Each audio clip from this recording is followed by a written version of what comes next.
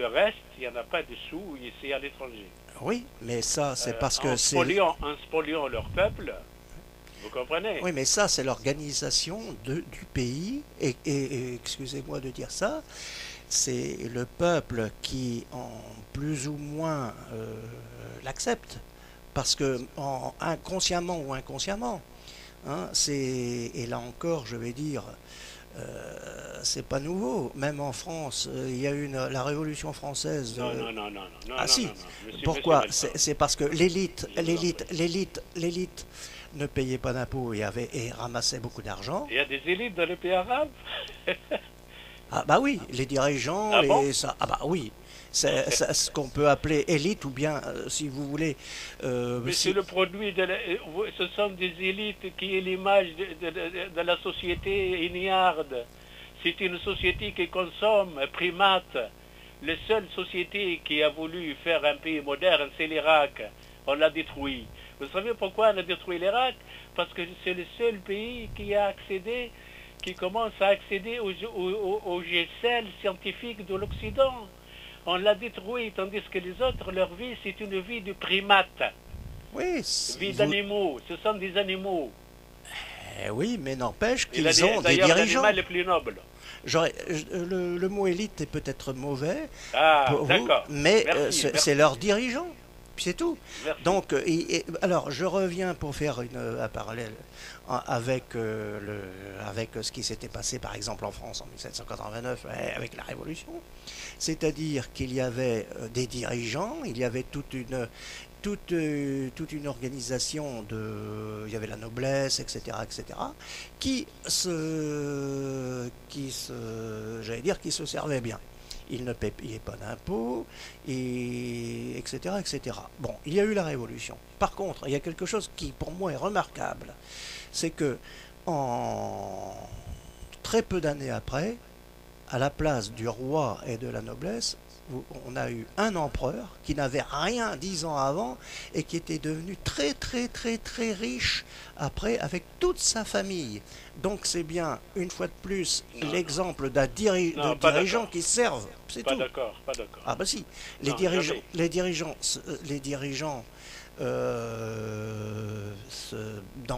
se servent selon certaines, comment dirais-je, il y a des dirigeants qui sont plus raisonnables que d'autres. Oui, alors quand vous tombez dans un pays où le dirigeant se serve beaucoup, ça oui, ça existe. Ça, personne ne peut dire le contraire. Oui, mais oui, monsieur Melson, oui. C'est-à-dire votre comparaison me gêne beaucoup parce que quand même, la royauté, vous connaissez le problème plus que moi, bien sûr. Mais quand même, la bourgeoisie, quand même, elle a réalisé beaucoup de choses. Elle a réalisé beaucoup de choses. Elle a engendré des hommes de science. Elle a fait la révolution industrielle. Non, mais attendez. Tandis que là-bas, est-ce que vous savez très bien que le pays de Golfe, pour leur assiette de tous les jours, ils dépendent de l'étranger. Il n'y a rien. Il n'y a rien à l'intérieur. Pour leur assiette de nourriture de tous les jours, c'est importé. Oui. Il n'y a rien à l'intérieur. Oui, mais ils vendent quelque chose. Mais ils font des tours, attendez. En plein sable, ils font des tours jusqu'à... Je sais, à Dubaï, etc., j'ai vu. Mais... Oui, vous croyez ça, ce sont des gens qui ont de la culture? Mais écoutez, mais ils vendent... Mais monsieur Melson, laissez-moi. Oui, même un imbécile ne ferait jamais ça, voyons. On ne peut pas faire des tours sur un continent qui a une atmosphère bien déterminée, une nature bien déterminée. Est-ce que vous savez le Qatar, le lumineux Qatar qu'on entend parler, monsieur Melson, oui.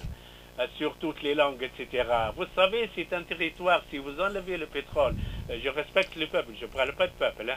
Si vous enlevez le pétrole et le gaz, ce ministre Qatar, qui est moins indépendant français, elle ne sert même pas un parc zoologique.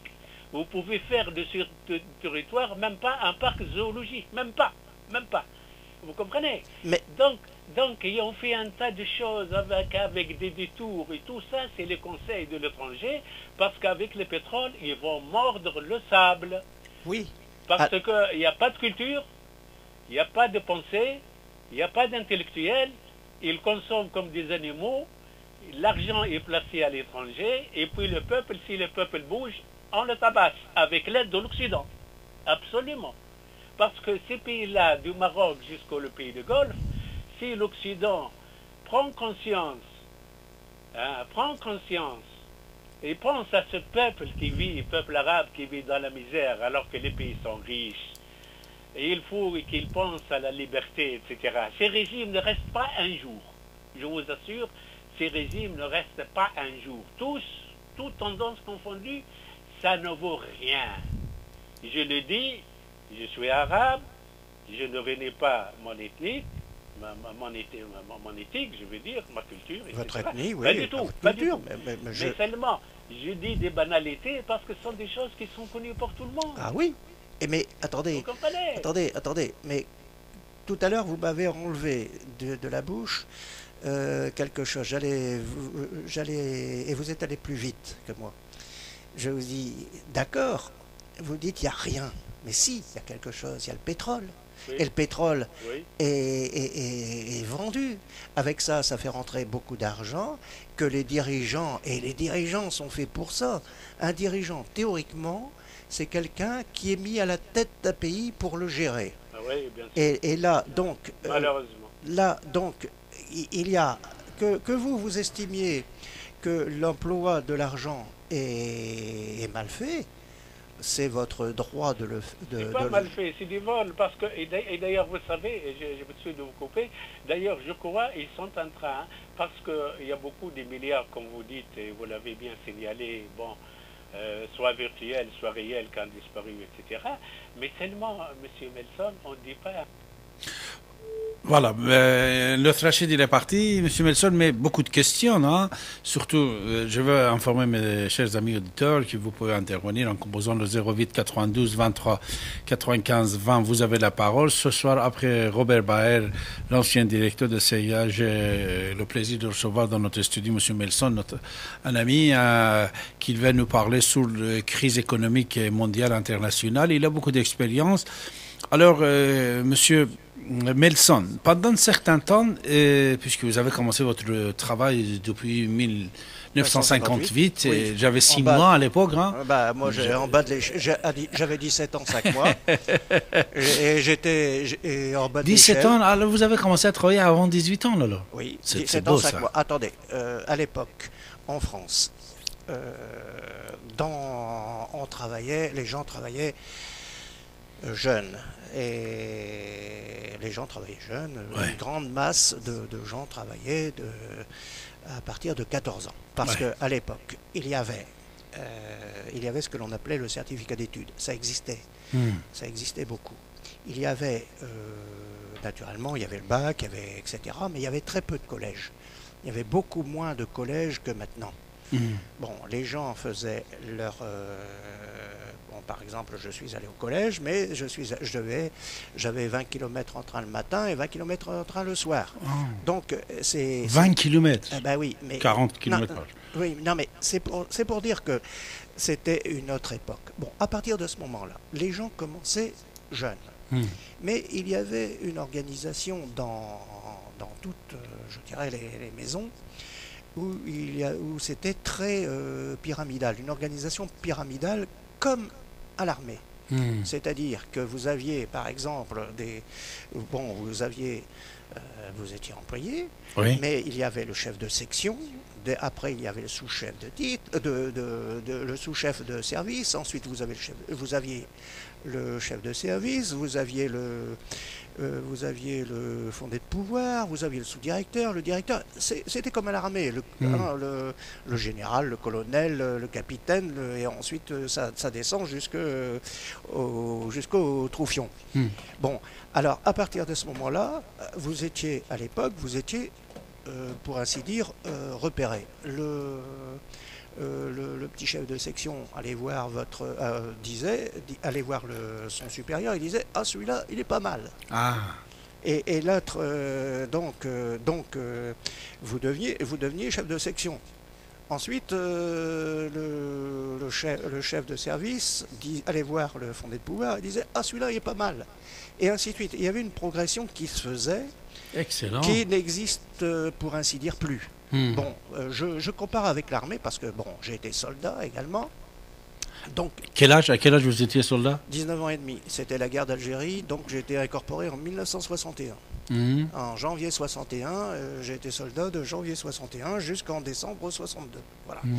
Et j'étais parti, à l'époque, j'étais parti pour 2 ans et demi, quand je suis parti en janvier, parce que c'était comme ça. Oui. Et il y a eu l'indépendance qui a fait que, après l'indépendance, si vous voulez, il y a eu trop de soldats, donc on a commencé à réduire la durée. Mhm. Donc moi, j'ai fait 2 ans. Ceux qui étaient rentrés, parce qu'en France, il y avait, enfin bon, peut-être que les gens, maintenant il y a beaucoup de Français qui ne sont plus allés à l'armée. Théoriquement, on était incorporés tous les 3 mois. Mhm. Hein, donc, ceux qui avaient été incorporés 3 mois avant moi sont partis 1 mois avant moi, parce qu'on est parti, on a été, pour ainsi dire, libérés, c'est le mot, hein, c'est bien le mot qui est là. Nous avons été libérés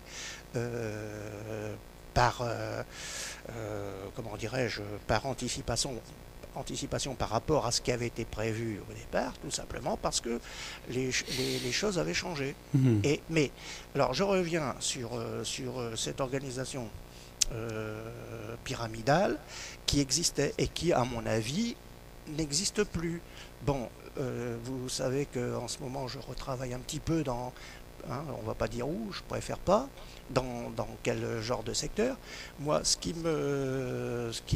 On va le dire, Non. l'assurance, voilà. Oui, non, mais enfin bon, hein, mais Ouais. c'est pas pour moi directement. Ouais. Bon, et ce qui m'intrigue beaucoup, c'est que j'ai beaucoup de mal à trouver parfois des interlocuteurs dans les grandes compagnies. Mhm. C'est-à-dire que on a l'impression qu'il n'y a plus, si vous voulez, ce système qui était pyramidal et hiérarchisé.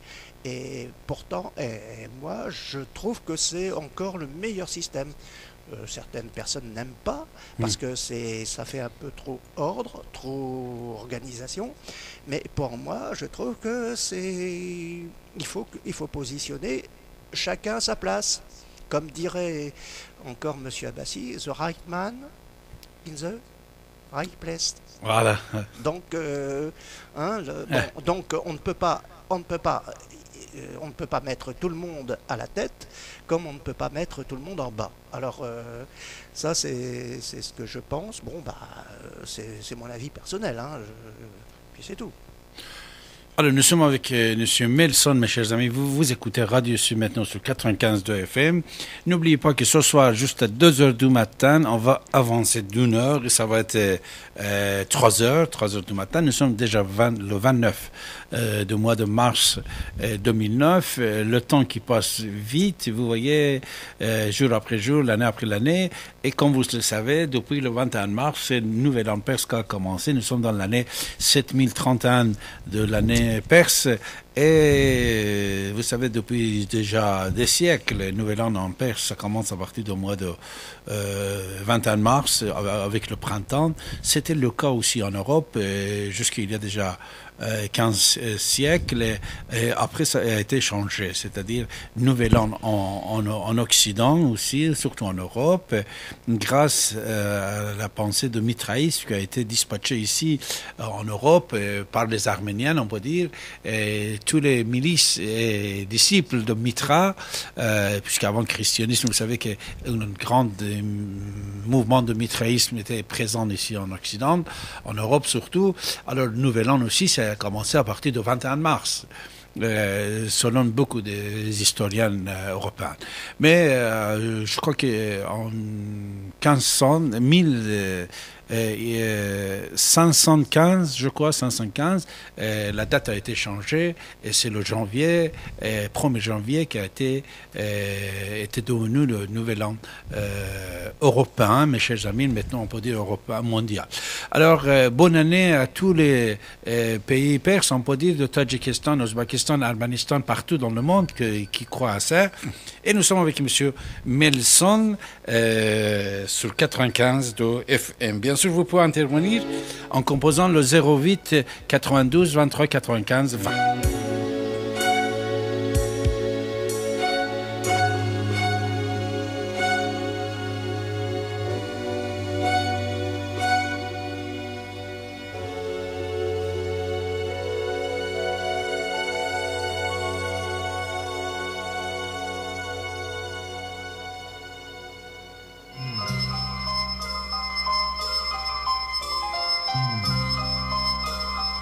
Ici et maintenant, 24 heures sur 24, sur Internet, ici et maintenant.com. Vous êtes à l'écoute de la radio Ici et Maintenant sur 95 de FM et sur l'internet ici et maintenant.com. Monsieur Abbasi, écrivain et historien, est avec vous les derniers samedis de chaque mois de 23h à 7h du matin. Son site internet davidabbasi.com. Abbasi, A2B-A-S-I. Ici et maintenant, 24 heures sur 24, sur Internet, ici et maintenant.com. Alors, Monsieur Melson, si vous êtes d'accord, on va continuer à prendre nos auditeurs en composant le 08 92 23 95 20. Mes chers amis, vous avez la parole. Et si vous avez des questions à poser à notre invité, Monsieur Melson, si vous avez des choses à nous dire, pourquoi pas, on est là à votre écoute. Alors, on va prendre Moustapha. Moustapha, bonjour. Oui, bonsoir. Bonsoir. Nous sommes avec Monsieur Melson et on vous écoute. D'accord, bonsoir. Bonsoir, monsieur. Juste une petite question purement technique. Oui. L'émission va durer jusqu'à 6 heures du matin, enfin 7 heures du matin, comme vient de le dire la charmante hôtesse. Oui, bien sûr. D'accord. Je l'espère, hein. Si le Dieu veut, mais Monsieur Melson reste avec moi, et si moi, voilà, oui. D'accord. On va être là ensemble. Alors, moi, je n'ai pas entendu le début de l'émission, la première, je ne l'ai pas entendu. Ah, Robert Baer, directeur de CIA, vous n'avez pas entendu? Non, je n'ai pas entendu. D'accord. Je crois qu'il était dit, il va programmer une rediffusion, vous allez réécouter sur notre antenne prochainement. Mais j'avais en fait, j'ai dû arriver autour de minuit, et donc en début d'intervention de Monsieur Melson, je voulais juste dire qu'en fait, techniquement, vous n'entendez pas très bien. Hein. Donc les propos du début sont, à mon avis, pas bien passés à l'antenne. Ah bon. Je voulais savoir, en fait, si bien compris, vous étiez banquier, monsieur, c'est ça? Oui, je travaillais dans la banque. J'aime pas ce terme banquier parce que pour moi, le banquier, c'est le président directeur général. D'accord. Vous avez quel grade? Oui, oui, on peut dire ça comme ça. Parce que vous avez parlé de militaire. Ah bah, j'étais classe 8, j'étais en haut de la hiérarchie normale. Oui. D'accord. Parce que vous travaillez dans la banque, vous? Non, non, pas du tout. Non, en fait, j'essaie de savoir, en fait, à quel titre, en fait, vous intervenez. Bah, j'interviens parce que Monsieur Abbasi m'a demandé, parce que j'ai rencontré par hasard Monsieur Abbasi. Nous avons discuté de certaines choses, de tout et de rien. Et puis Monsieur Abbasi m'a dit, bah tiens, est-ce que vous voudriez venir discuter. Alors, il est bien clair que je vais me qualifier, je suis quelqu'un de complètement indépendant. Tout ce que j'exprime comme idée, ce sont mes idées. Ensuite, j'ai travaillé, je vais vous dire, je suis rentré dans un établissement, comme je l'ai dit tout à l'heure, à 17 ans, 5 mois, j'en suis sorti à 60 ans, dans le même. Bon, j'ai commencé en plus bas de l'échelle, à 35 ans, j'étais cadre supérieur, hein, donc je m'étais assez bien débrouillé, comme on dit, mais c'était une époque bénie où on pouvait progresser. Moi, j'ai connu des gens qui étaient chefs de service à une certaine époque, dans les années 60, 60-70, parce qu'il y a eu en France ce que l'on a appelé, il y a eu ce que l'on appelle en France 68. Hein, mais il y a eu aussi à l'époque, ça doit être en 66, je me souviens plus très bien, je pense que je ne me trompe pas de beaucoup, un an maximum, il y a eu ce que l'on appelle la bancarisation. C'est-à-dire que le métier de banquier a explosé en France tout simplement parce que on a obligé les gens à avoir un compte en banque, parce que les gens avant étaient payés à la quinzaine ou à la semaine ou au mois, hein, selon leur qualification, s'ils étaient ouvriers, employés, etc. Et tout d'un coup, certainement je me rappelle plus très bien parce que tout passe tellement vite, et tout d'un coup, certainement pour des raisons fiscales, c'est-à-dire parce que bien souvent, hein. Vous savez, par exemple, je ne vais pas sauter du coq à l'âne, mais par exemple, au début, quand j'ai commencé, par exemple, il y avait les chèques aux porteurs, ce qui est interdit. Maintenant, ce sont des chèques barrés. Hein. Et donc, tout d'un coup, on a dit, voilà, tout le monde doit ouvrir un compte parce que les règlements, les salaires se feront. Les salaires se feront par l'intermédiaire de comptes en banque, donc on peut suivre plutôt que du cash qu'on se transmet de la main à la main. Et à partir de ce moment-là, il y a eu une explosion, j'allais dire, de l'ouverture de comptes. Moi, je me souviens que certains démarcheurs, conseillers de clientèle, on dirait maintenant, allaient dans les usines et avaient une table et puis tout le monde défilait. C'est-à-dire il y avait 200, 300 personnes qui défilaient dans la journée pour ouvrir un compte parce que le patron disait c'est ma banque, donc vous ouvrirez un compte dans ma banque. Hein. Donc, vous voyez, il y a eu... j'ai connu tout ça. Alors, comme je vous l'ai dit, je parle pour moi-même, je parle de ce que j'ai vécu. Mais vous ne pouvez pas. Vous ne pouvez... Enfin, vous parlez pour vous-même. Vous êtes dans ce milieu, donc forcément, vous êtes imprégné par ça. Ah, ben, je pense être imprégné. Et je pense... Moi, ce que je voulais savoir, c'est... Vous avez pris votre retraite quand Je l'ai pris en l'an 2000. 2000. Oui, mais j'ai encore des contacts avec, avec des amis, et je vous dirais que c'est un métier qui change parce que avant les gens. Ça a changé depuis longtemps. Je dirais autre chose. La financiarisation et cette mondialisation, elle était déjà là dans les années 90 quand vous étiez en place. Oui, naturellement. Et on n'a pas parlé de quelque chose qui, à mon avis, est très important. Et bon, peut-être que l'on ne sera pas d'accord avec moi. Vous voyez, les SICAV, les OPCVM, etc., je les ai vus tout d'un coup arriver, les fonds, vous savez ce que c'est qu'une SICAV, qu'un OPCVM.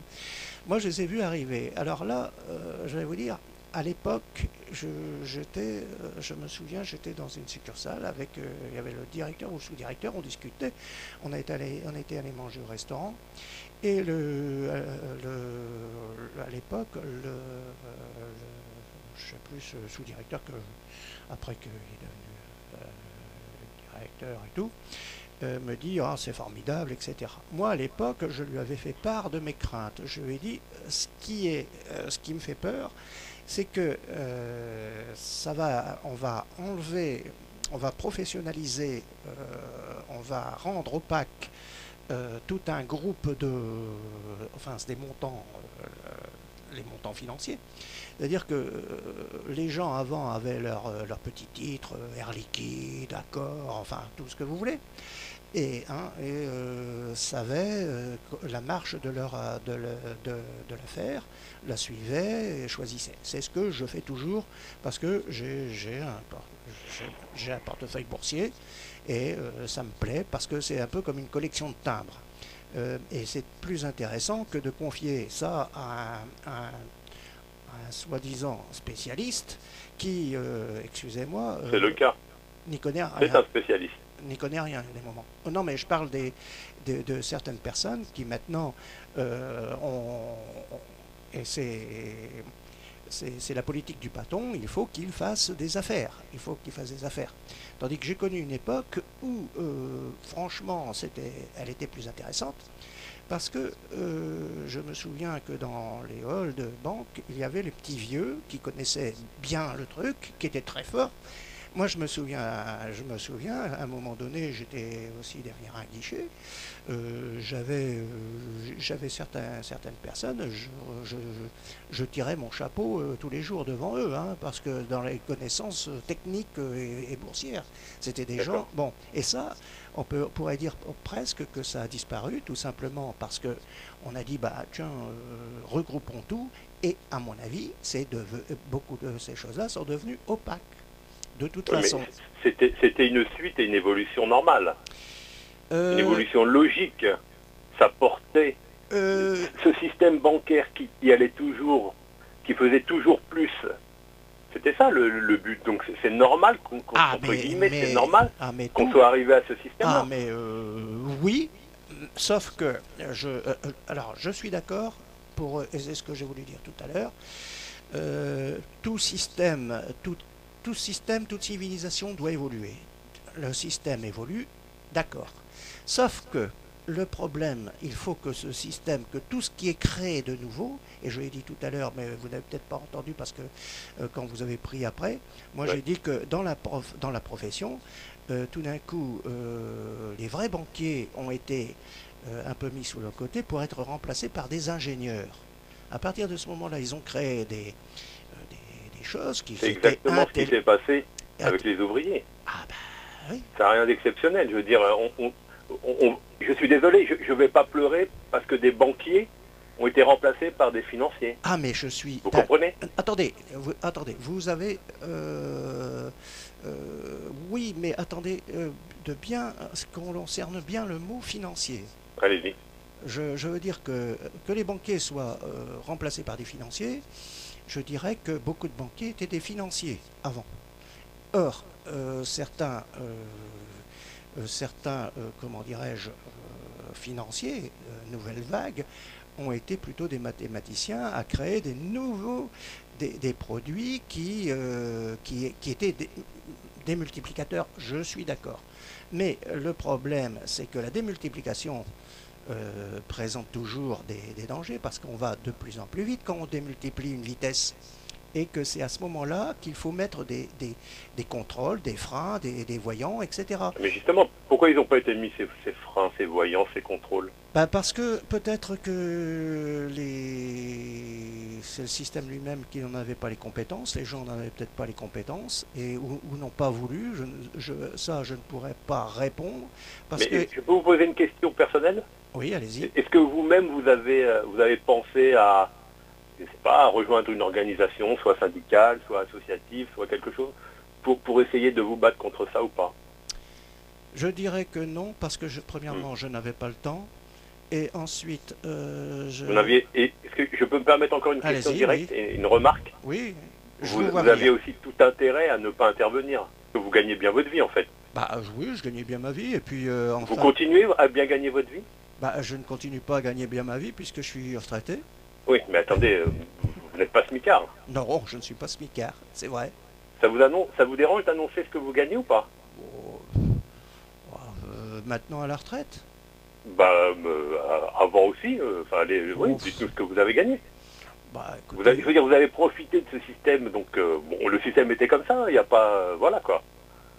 Je veux dire, aujourd'hui, on est dans je une ne crois pas que M. Melson il avait on un a salaire envie de assez savoir. important. Hein. Pardon?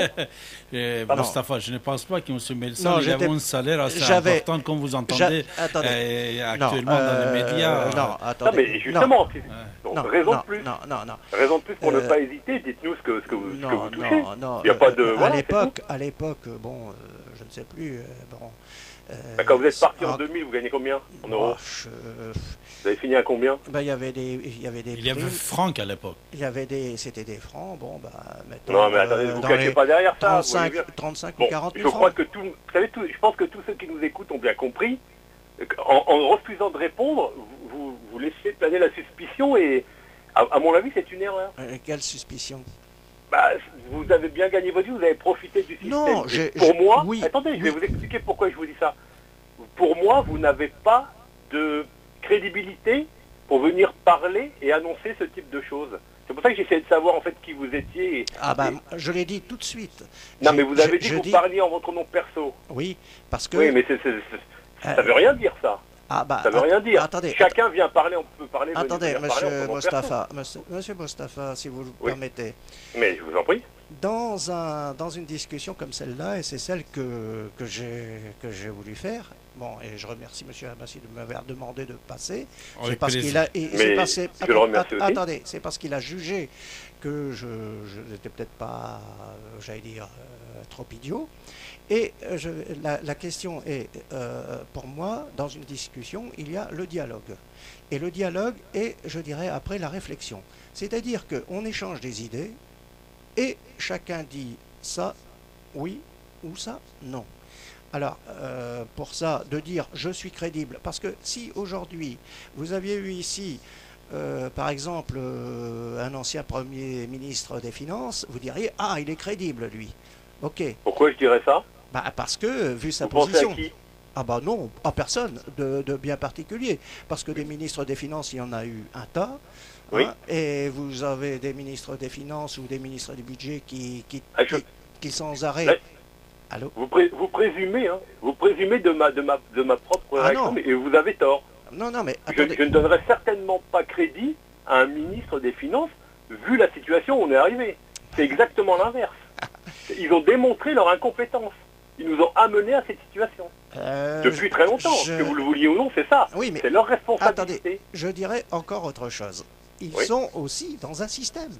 Bon, mais bien sûr, en qu'ils sont fin dans de un compte, système. en fin de compte, La vous me différence, demandiez... la différence, c'est qu'ils en profitent. Oui, mais vous me demandiez... Donc chacun son rôle. Bon, hein. Chacun son rôle. moi je dirais que, dans le fond, j'en ai profité, tout simplement, parce que j'étais... Mais j'étais relativement... Attendez. J'étais relativement satisfait parce que, entre nous, je suis d'un milieu, pardon, plus que modeste. Et oui, monsieur, plus que modeste. Et j'ai pas peur des mots. Et ça veut dire quoi? Bah, écoutez, mon père ne savait lire ni écrire. Et, le mien aussi, mais c'est pas... Attendez. À 29 ans, il s'était retrouvé hémiplégique. Hein? Oui. D'accord? Donc, il ne pouvait pas travailler. Hein? Mais quel est le rapport? Ça veut dire que quand... Je vois pas le rapport, là. Si. Je suis désolé, j'ai l'impression que vous essayez de vous cacher derrière des excuses fausses. Non, c'est que pas... votre père était hémiplégique, c'est malheureux, mais... Premièrement, c'est pas le seul. On n'est pas en train de parler de ça. Non, mais c'est pas ça. Ce que je veux dire... J'essaie de ne pas vous agresser, j'essaie d'avoir une discussion saine et franche. Non, mais alors, non, mais attendez, écoutez-moi. Ce que je veux dire, c'est que quand on est d'un milieu où on a vu certaines choses que c'était difficile, on est plus facilement satisfait et donc on se dit je suis content tout de même. Et puis c'est tout. Mais c'est personnel, c'est personnel. Mais monsieur, je vous rassure tout de suite, si j'avais été à votre place, j'aurais fait la même chose que vous, c'est évident. Voilà. Mais le problème ne se pose pas là. On est dans une situation aujourd'hui, on n'arrête pas de nous bassiner, de nous le répéter sans arrêt, c'est tous les jours on nous parle de ça, on est dans une crise. Oui. Moi, la question que je voulais surtout vous poser, c'est où on va après et c'est quoi l'étape suivante? Bon. Quelle est la solution? Écoutez, vous voulez que je vous fasse peur? Allez-y. Bon. Je demande que ça. Faites-moi peur. Il y a 6 mois déjà, 6 mois, un an, en discutant avec mon fils, je disais, je vois dans un avenir très proche une explosion sociale. Bon, vous allez me dire, c'est pas neuf. Il y a un mois, ou 15 jours, mon fils me dit, tiens, on reparle de ça. Pour moi, je pense qu'on ne pourra pas échapper à une catastrophe. Parce que les anciens, là encore... J'ai cru comprendre... Attendez, oui. J'ai cru comprendre qu'on était déjà dans la catastrophe. Hein. Non. On a quand même déjà... Ça sera pire. Ça sera combien pire. Ça sera pire. 90 000 chômeurs tous les mois? Oui, je sais, mais ça sera pire. Justement, on ne peut pas Pour l'instant, vous ne faites pas peur. Hein. C'est annoncé depuis longtemps. Vous savez, ça, comme je vous l'ai dit, je suis d'un milieu modeste et puis j'en ai aucune honte. Par contre, je vais vous dire une chose. Ces gens-là, les gens qui m'entouraient, avaient le bon sens. Ils avaient connu la guerre 14, de 14 à 18. Ils avaient connu la guerre 40, de 40 à 44 en France, parce que 45 c'est en Allemagne. Ça s'est terminé en 45 en Allemagne. Et ces gens-là avaient connu la crise de 29 et ils disaient toujours, c'était des gens modestes, ils disaient, il va falloir une guerre pour remettre les choses en place. Et ça, je vous avoue que ça me fait peur.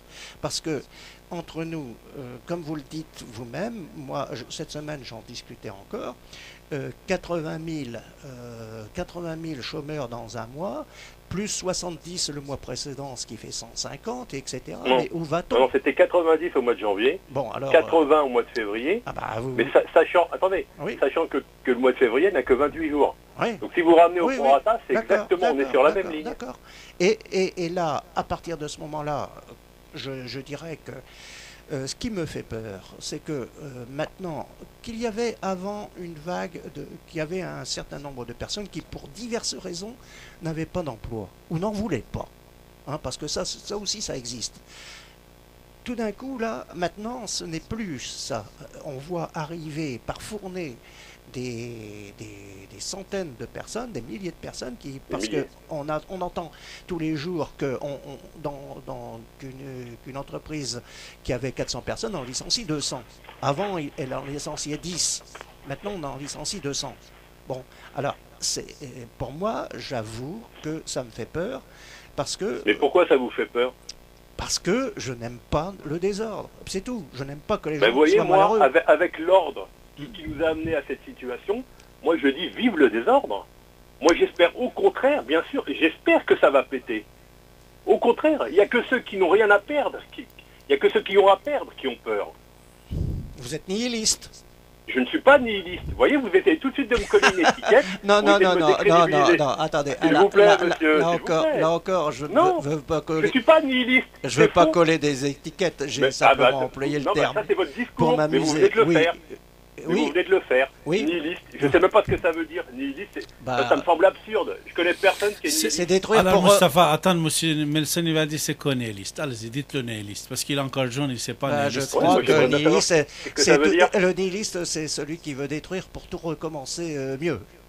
Qu'est-ce que vous avez dit tout à l'heure au sujet de ceux qui avaient connu la crise de 29, qu'il fallait une bonne guerre pour tout reconstruire? Non, j'ai pas dit moi, j'ai dit que les... Non, j'ai pas dit vous, j'ai dit ceux qui étaient là avant et que vous preniez en modèle. Des personnes qui étaient bien, qui avaient des valeurs. Non, c'est pas ça. Ah, vous l'avez présenté comme ça. Non, vous m'avez mal compris ou je me suis mal exprimé. Je voulais dire que ces personnes qui avaient une certaine expérience, qui étaient des gens simples, avaient vécu des choses dures et malheureusement ces choses dures, pour elles ça avait été la faim, ça avait été la faim FAIM, hein, naturellement, ça avait été très dur, ça avait été la faim aussi FIN, hein. Oui, pour certains. Comme maintenant. Et à ce moment-là, et c'est pour ça que moi, ce qu'ils disent, ça me donne, ça m'interpelle. Et je me dis, pourvu qu'il n'ait pas raison, pourvu que ça se rétablisse. Oui. La situation dans laquelle on les met fait qu'ils vont aller vers ça. Ah naturellement. Ce qui est normal. Eh oui. C'est normal. C'est ça qui est peur. Quand il y a une injustice, vous vous révoltez. Qu'est-ce que ça a d'extraordinaire? Ça a toujours été le cas. Ça fait des années qu'on dit que ce système va nous emmener à la catastrophe. Oui. On le sait. Mais je veux dire, on sait que la majorité des Français est en dessous de la moyenne. Enfin, c'est une évidence, mais il y a une poignée qui s'enrichit effectivement au jour le jour et qui ne sait même pas quoi faire de cet argent. Ils ont des comptes en banque partout, notamment dans les paradis fiscaux et compagnie. On sait très bien qu'ils ont investi sur des candidats aux élections, etc. et qu'ils ont un contrôle plus ou moins direct sur la politique. Et ben voilà, qu'est-ce que vous espérez d'autre comme résultat? Oui, mais alors... On n'est pas en démocratie. Là, vous êtes d'accord avec moi, on n'est pas en démocratie. Je suis assez d'accord. La démocratie, c'est pas... Alors, me dites pas que la démocratie, c'est le vote. Hein. Ah mais non, je suis d'accord avec vous. Hein. Alors, Moustapha, nous sommes avec Pierre également. Pierre, oui. Bonsoir. Nous sommes avec M. Melson et Moustapha. Bonsoir, Pierre. Oui, bonsoir. Bonsoir. Oui, je voulais dire que l'architecte de la vie de l'espèce de gauchiste qui a pris l'appareil, là, pour dire que tout va aller mal et tout. On a combien de chômeurs maintenant? 2 400 000, je crois, à peu près de chômeurs, non, en France? Il y en a plus que ça, je crois. Ils sont à 2,3 millions. 2,3 millions, je crois. 2,3 millions.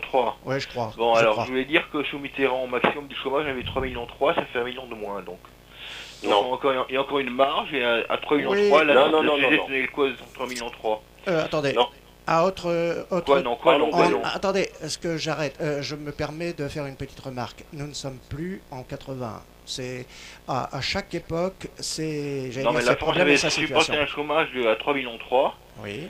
Et qui est d'ailleurs probablement mieux indemnisé que maintenant, parce qu'on devait passer à la vis plusieurs fois pour le chômage. Donc je veux dire, la France a supporté un chômage de 3,3 millions, donc tant qu'on arrive au-dessus de 3,3 millions, on supportera probablement. Non, on n'ira pas au-delà, parce qu'au-delà, ça peut être dangereux effectivement, mais il faut voir jusqu'à quel point le CT peut tenir le coup. Non, mais on n'était pas dans la même situation. Hein. C'est ce que je dis. C'est pas la même situation. D'abord, il faut J'aimerais dire regarder... aussi que si on espère Quand qu'on on va était- péter, qu'il y aura une guerre mondiale et quand tout... on était au chômage dans les années 80, je crois pas qu'on avait les mêmes indemnités qu'aujourd'hui. Hein. Aujourd'hui, Le vous avez RMI rien- date de... Le Vous êtes RMI au niveau date du seuil de de... pauvreté. Attends. Non. Sous Giscard, pendant un an, on avait 90% au début du salaire, je crois. Et Puis alors après 70%, mais avec, quand on paye tout ça, c'est comme si on avait 80% Alors. ou à peu près. Je crois que c'est- D'accord. Je veux dire, ensuite, la première année, hein. Ensuite, Ouais, mais- le RMI s'était mis en marche en 86, je crois, un truc comme ça. c'est Rocard, je crois. 89, c'est Rocard. 89, C'est bon. Rocard. Donc, je veux dire, à l'époque, il vaut aussi 3 300 000 ou pas loin. Oui, mais donc, je veux dire, quelles étaient les prestations sociales? les prestations sociales. Bah oui. Est-ce qu'on avait réduit les prestations sociales? Est-ce il fallait payer les boîtes de médicaments, par exemple? Est-ce qu'il fallait payer 1 euro à chaque fois qu'il y avait un déplacement en ambulance, par exemple?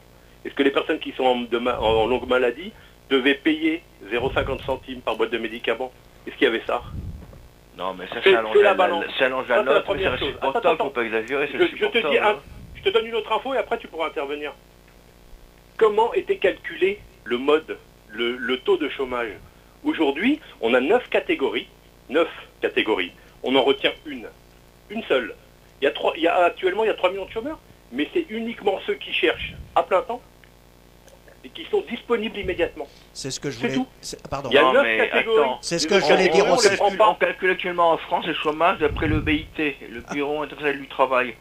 Et alors, Alors qu'avant, on avait un décompte qui était purement français, eh ben, je te le fais pas et dire. ça faisait 300 000 chômeurs en plus Eh pour, ben, tu es avec d'accord. le Alors, décompte ne français. compare pas. Alors, tu peux pas comparer. Tu peux pas Ouais, comparer. mais bon. Honnêtement, tu peux pas comparer. Je suis d'accord. On n'était pas sur le même modèle. Je suis d'accord Prenons avec le Moustapha. modèle. Attends. Je suis d'accord Prenons avec le modèle Moustapha. 80. Appliquons-le aujourd'hui. On va regarder si on frôle pas les 10 millions de chômeurs. Peut-être que Et 10 de millions, c'est pauvres. beaucoup, mais- On en est là. Faut pas s'étonner qu'on soit dans une Si tu mélanges le chômeur et les pauvres, on est Il fout la effectivement à trouille. 10 millions, c'est tout. Hein. Pardon? Si tu mélanges le chômeur et les pauvres, effectivement, on doit être pas loin de plusieurs millions de plus. Hein. Les pauvres et les Il me chômeurs, semble- ça fait... il me semble que les la pauvres, il y en situation a... nous amène à ça.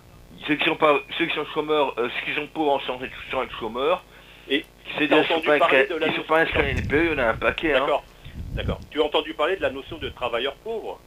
Oui, évidemment, il y en a Voilà, 1 300 000, depuis un quand ça truc comme existe ça, je crois. Mais depuis quand elle est apparue? 1 million et Depuis quand elle est quelques, apparue, hein. cette notion? Cette notion, bah, elle est assez récente, effectivement. Ben, je te le fais pas dire. Ben voilà. Avant, il n'y avait pas ça. Il fallait regarder quelles étaient les prestations sociales qui compensaient. Parce que globalement, en fait, tous les ans, on gagne un peu plus d'argent que l'année précédente. Pas forcément. Ça s'appelle la croissance. Non, mais C'est la il y a quand même une C'est compensation la pour les travailleurs répartition. pauvres. Hein. Tu Parce vois que bien travailleurs la pauvres, répartition. attends, tu permets. Travailleurs pauvres maintenant, la plupart travaillent à temps partiel. Hein. Ceux qui travaillent à plein temps sont pas pauvres. Ils gagnent le connais pas SMIC au beaucoup. moins. D'accord. Enfin, il y en a beaucoup qui c'est imposé quand même. Hein. Hein? Il faut tenir compte du fait que le travail partiel est imposé. Il y en a beaucoup qui voudraient travailler à temps plein, par exemple, mais qu'on impose. Il y a les travailleurs précaires. Il y a environ Les 30% des étudiants. femmes qui 30 à 40% des femmes qui travaillent à temps partiel. Combien? Et parmi elles, il y en a, j'ai lu ça dans l'état de la France, là, un bouquin sur en 2005-2006. Il y a 30% ou 40% des femmes qui travaillent à temps partiel. Et sur le tas sur ces femmes-là, il y a environ le tiers qui veut travailler à plein temps. Et les hommes, il y en a même Et pas ça fait 5% combien, ou ça? un truc comme ça. Donc je veux dire, Ça il y fait a une combien grande en différence entre les hommes et les femmes. En chiffre brut, ça fait quoi? En nombre d'humains? Parce que 30%, 40%, ça veut rien dire. 30% sur 100 personnes, d'accord, ça fait 30 personnes. 30% sur 10 millions, ça fait autre chose. Hmm. Tu vois, les chiffres, il faut les manier avec précaution. On fait Ouais. dire ce qu'on veut aux chiffres. Ah, ça, je suis Ce d'accord. qu'on veut. Je veux dire aussi de sécurité une guerre mondiale, à mon avis, si les populations mondiales sont raisonnables, il n'y aura pas de guerre mondiale, parce que maintenant il y a l'arme atomique. Si on va voter pour un nouvel Hitler, il y aura probablement une guerre mondiale, et ça sera probablement une cata encore pire que la seconde. Mais je veux dire, les gens sont pas idiots, ils savent très bien les dangers qu'il y a maintenant dans le monde et tout, avec l'arme atomique et tout, donc je veux dire, il faut espérer qu'ils soient raisonnables, quoi, Je c'est suis tout. pas d'accord avec vous, Pierre, tout simplement parce que les gens ont prouvé dans l'histoire qu'il y a toujours quelque chose qui est déraisonnable quelque part. Hein. Être raisonnable, oui, on voudrait tous que les gens soient raisonnables et que les dirigeants soient raisonnables. Mais on voit que c'est très facile que ça dérape. Et voilà. Mais écoute, comment t'expliques que depuis déjà en 89-91, Oui. de 45-91, il y a peu de conflit entre l'URSS et les États-Unis parce qu'il y avait l'arme atomique, c'est tout. Oui, Ça a fait c'est une vrai. terreur, il n'y avait pas de guerre. C'est vrai, mais Pas de guerre, des guerres locales, mais pas de guerre ouverte. Oui, mais c'est vrai, mais je dirais que c'est parce qu'il n'y avait pas, un Hitler, parce qu'un Hitler. Il y avait un Staline quand même, il y avait un Staline, hein, il y avait un Staline, hein. Oui, mais attention. Il y avait un Staline, hein. Oui, pendant 8 ans ou quoi. Parce que Hitler, je suis persuadé que si Hitler avait eu en 45 la bombe atomique, il aurait quitté. Et même s'il avait su que ça détruisait tout son peuple, il l'aurait fait. Mais il voulait la fin du peuple allemand, de toute façon, c'est clair. Hein. Comment il paraît qu'il a dit, puisque le peuple allemand ne s'est pas trouvé à la hauteur, il doit disparaître. Détruit, je lui versais pas une larme. Oui, il aurait dit ça. Hein. Donc, des gens comme ça, demain, ça risque de se représenter. Pour moi, c'est une évidence. Mais la plupart des gens sont conscients du danger, quand même, à mon avis. Comment La plupart des gens sont conscients du danger. Oui, mais qu'est-ce qu'ils pourront faire? Ça dépend à quel niveau ils peuvent arrêter. Ne pas voter pour Le Pen, ne pas voter pour... Non, mais après, c'est tout un système. Quand on voit... j'aime... comment dirais-je? Je suis un amateur d'histoire, hein, de l'histoire. Donc, je pense que je touche assez ma bille. Moi, ce que j'aime, il ne faut pas interpréter comme ça. J'ai beaucoup d'admiration pour les gars qui ont fait la guerre 14. Parce que moi, je m'imagine toujours être dans un trou, là, attendre le coup de sifflet, hein, et sortir et foncer droit devant. Bon, moi, à mon âge, j'ai connu des gens qui l'avaient fait. Et ils me l'ont dit, c'est vrai qu'on leur donnait de l'agnole pour leur donner du cœur au ventre. Hein. Bon, c'est tout de même quelque chose... Alors, des choses comme ça peut revenir. Hein. Ouais, bon, j'espère qu'en tout cas, les gens seront raisonnables et que ça serait évité, quoi, c'est tout. Bon, de toute façon, on est tout de même à une autre époque. Il y a la mondialisation. Il y a la mondialisation qui rapproche tout. Si je pouvais donner un avis, je dirais que par moi-même, je ne vais pas employer le mot internationaliste, je serais un internationaliste, parce que pour moi, l'idéal, on devrait, pour mieux se comprendre, moi je suis pour que les gens, qu'on aurait à peu près la même langue. L'autre jour, je discutais avec Monsieur Abbasi. Je disais que pour moi, j'avais beaucoup d'admiration pour la civilisation romaine, parce que la civilisation romaine, qui était impérialiste, comme on pourrait dire, elle allait tout le pourtour méditerranéen, elle allait jusque l'Angleterre, jusqu'au Rhin, etc. C'est-à-dire que les gens, elle allait à l'Espagne. C'est-à-dire qu'à l'époque, les lettrés, si on peut dire, hein, les gens qui avaient une certaine éducation, parlaient le latin. Tout le monde parlait la même langue. Non, c'est faux. Dans la partie orientale, ils parlaient surtout grec. Et latin dans l'autre partie. Oui, mais les Romains souvent avaient des liens très étroits avec les Grecs. Hein. Alors, M. Melson, nous avons Mustapha aussi qui va terminer. Mustapha, et nous avons également avec nous Bachir. Bachir, bonjour. Oui, bonjour. Mustapha. Je suis là. Écoute. Monsieur Abbasi. Et mon invité, c'est M. Melson. La personne invitée, c'est... Allô? Oui, M. Melson, oui, on vous entend. Allez. Moi, j'ai du mal à vous entendre. Oui, ce que je voulais vous dire, c'est que... en vérité, l'explication du problème d'aujourd'hui, il date depuis très longtemps. Si vous voulez, c'est comme si... il y a une maldonne. C'est-à-dire que pour certaines personnes, on va faire des lois, des règles précises qui sont obligés d'obéir à toutes ces lois. Et puis pour d'autres, il n'y a aucune loi, il n'y a pas de règles. Tous les coups. Tu penses à qui? Effectivement, c'est comme ça. Allô? Ceux qui ne sont soumis à aucune loi, à aucune règle, ils s'enrichissent. C'est comme dans un match. il y a deux équipes. Il y a l'équipe, le peuple d'un côté, puis l'autre, c'est les nantis, tout ça, cela. Bon, le peuple, il doit obéir à des règles et tout. Ils peuvent pas faire ce qu'ils veulent. Et puis les autres, tous les coups sont permis. Donc, ils sont tous les coups... Tu peux aller au français au niveau mondial? Allô? Tu peux aller au français au niveau mondial? Oui, au niveau mondial, hein, de toute façon. Alors, au niveau mondial, regarde un peu en Israël, il y a un président qui fait des viols, il est jugé, hein, il risque ses ans de tôle. Hein. On n'a fait aucune règle, aucune loi, donc ça s'est mondialisé. Enfin, c'est le phénomène. Pardon? J'ai pas entendu. Le phénomène s'est mondialisé, de toute façon. Non, mais attends, il y a des pays où des gens importants sont jugés. La France, c'est un peu un cas un peu particulier parce que, par exemple, ce gens contaminés, il y a eu 3 ministres inculpés, aucun n'a été condamné. C'est un peu, ça fait louche. Hein. Et je veux dire, quand tu vas dans d'autres pays, quand même, c'est parfois différent. Hein. Par exemple? Ben, en Israël, je te dis, il y a un président qui a été inculpé pour viol, il risque 16 ans de tôle. Hein. Des risques? Oui, c'est possible, mais enfin, au niveau du système commercial, je parle au niveau du système commercial, puisque tout se base par rapport à l'argent. Au niveau commerce, tous les coups sont permis, il n'y a pas de règlement. Enfin, non, il y a des lois, il y a des lois, il y a des lois. Il y a des lois. Il y en a même d'autres. Il y a des lois, par exemple, pour quand on est des d'initiés, tout ça, on X la tôle on va et tout. faire des lois, tout ça, par exemple. Le délai d'initié, et puis ne en parlez France, pas en même temps. il y a des lois, il y a des lois. Ne parlez pas en même temps, ça sert à rien. Parce que j'entends pas trop. Des personnes, par exemple, qui vont avoir quelques retards de mensualité, on lui vole sa baraque, et puis d'autres qui ont des trous immenses, des gens vont leur combler le trou. Eux, ils vont pas avoir leur maison supprimée, on va leur donner de l'argent. Ok. Bachir? Bachir? Oui. Oui.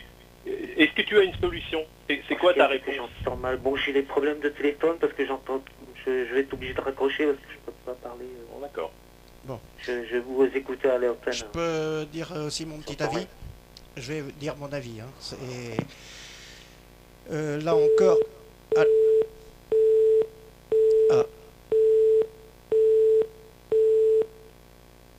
Allô? Oui, monsieur Melson, on vous écoute. Alors, c'est Bachir qui est parti. Hein. Ah bon, Bachir est parti. C'était coupé. Bon, alors, Bachir. Ce que je voulais dire encore, c'est une considération très généraliste, c'est que La Fontaine a écrit selon que vous serez puissant et misérable, les jugements de cour vous feront, etc., etc. Et ben c'est comme ça, et puis c'est tout. Hein. C'est une réalité. Oui, non, c'est une réalité. C'est pas vrai. Ah bon, alors. Ben non. Alors tout va bien alors. Attendez. C'est une réalité si vous l'acceptez. Ah, mais... Et si vous l'acceptez, vous êtes complice. Je suis d'accord. On n'est pas obligé d'aller... On peut au moins y réfléchir et en discuter. Mais je suis d'accord. Dites pas que c'est une réalité, que c'est comme ça. Oui, mais c'est la réalité. La réalité. Non, mais que ce soit la réalité, d'abord c'est une réalité partielle. Oui, mais elle existe. Mais elle existe. Ah bah, mais la réalité, par définition, elle existe. Mais c'est pas celle que vous décrivez. Parce qu'elle tend toujours vers ça, à mon avis. Bah, oui, bien sûr. C'est pour ça qu'il faut entre guillemets, enfin, c'est même pas entre guillemets, c'est des contre-pouvoirs. Ah, Rocky, bonjour. Je suis d'accord. Voilà, ça va, et toi? Bah voilà. Mais là, il n'y a pas de contre-pouvoir. Je passe par radio? Oui. Alors, jugeant contaminé, j'ai une explication parce qu'il y a une ministre qui a été dit, il a dit qu'il était responsable et pas coupable, et on dit qu'il avait raison. Ça veut dire quoi, responsable et pas coupable? En général, on est coupable et pas responsable, on est un peu grave, on fait un truc, on est coupable et pas responsable. Ouais, non, mais attends. Mais là, j'ai pas pigé le... Ah, mais tu mélanges tout, là.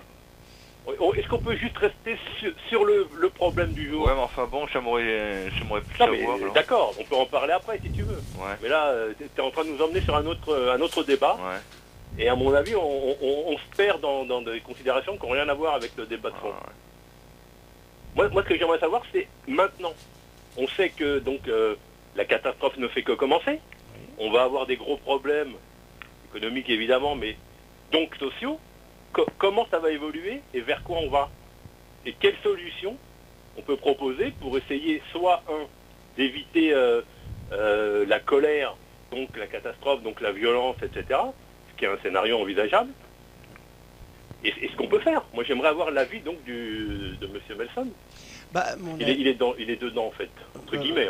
Non, entre guillemets. Non, mais entre guillemets, Comme j'ai dit, dans le oui, milieu, dans le milieu bancaire, c'est ça que je veux dire. Je ne le suis plus depuis longtemps. Mais, enfin, depuis que je suis parti en retraite. Mais, ma solution, si on peut dire, premièrement, il ne faut pas aller trop vite, mais je dirais qu'il n'y en a pas parce que je suis un peu désabusé. Parce que la solution, elle devrait être mondiale. Or, chacun tire, quand on regarde bien, chacun tire de son côté. Quand on pense, pour moi, l'Europe, on dit l'Europe, mais pour moi, l'Europe existe très peu parce que, en fin de compte, j'ai l'impression que chacun tire la couverture de son côté et ça ne fera que s'amplifier avec les difficultés. Alors, pour moi... Mais vous dites que l'Europe n'existe pas, mais elle existe, l'Europe. Ah bon? Comment? Expliquez. C'est l'Europe économique, c'est celle qu'on a voulu faire. Qui a voulu faire ça? Ceux qu'on a élus, ceux qu'on a choisis. Je veux dire, les populations, les référendums et compagnie, voilà. Si c'est comme ça, oui. Qu'est-ce qu'on aboutit à quoi? Mais je vais dire que j'ai pas la solution. Mais qu'est-ce que l'on fait? On fait des transferts. Par exemple, là, j'ai des actions en Michelin, pour ne pas le citer.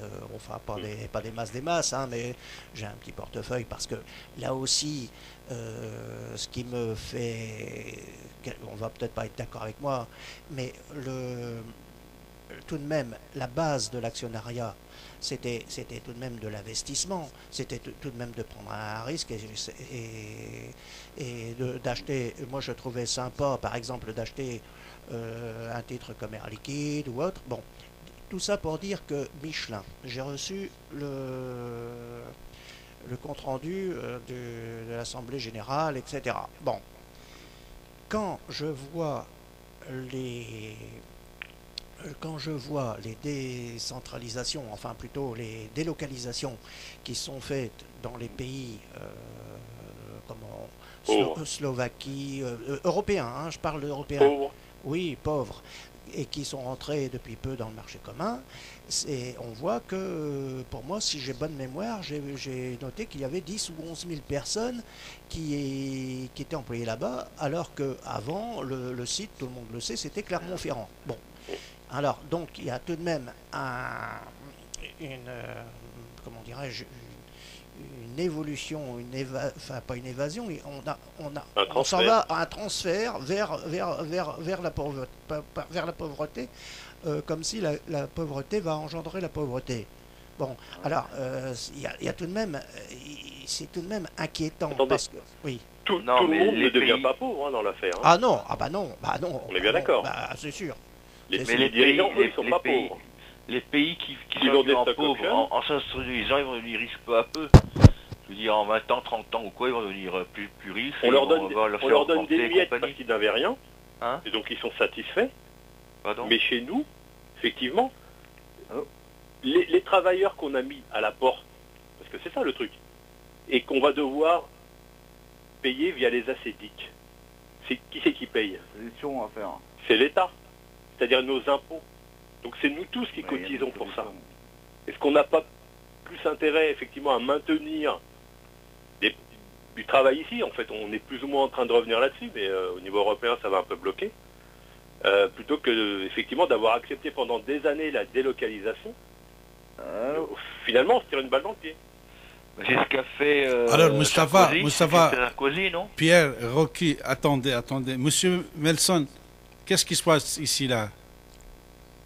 J'avale un morceau de pain. Non, là. Non, nous venons passer à 3h du matin. Vous savez que notre horloge, il est automatique. Elle a avancé d'1 heure, voilà. Elle a avancé automatiquement, non? On ne l'a pas touché.